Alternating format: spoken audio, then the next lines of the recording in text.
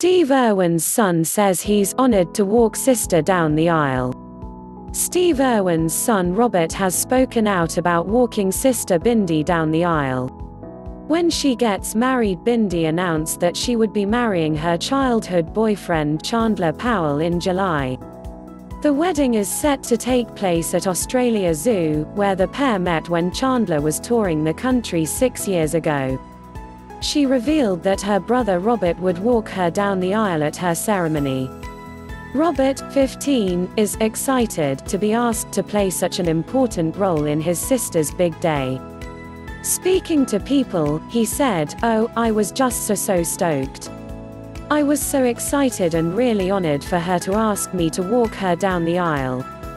I think it's going to be such a wonderful day, such a great celebration.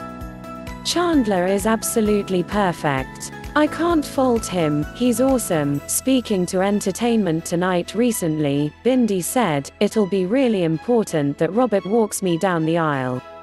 I'm always so grateful that Robert is there, and he has been such a big part of my life, and he's always stepped up and been the one to give me a hug when I need it and encourage me forward in life.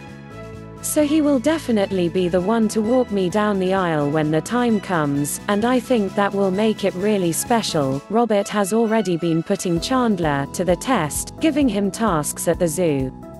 He said, "I've got him in there feeding crocodiles and doing all this crazy stuff, and he's just willing to do just about anything, and he's such an awesome guy. So I'm happy for them both, and I think they're an amazing team."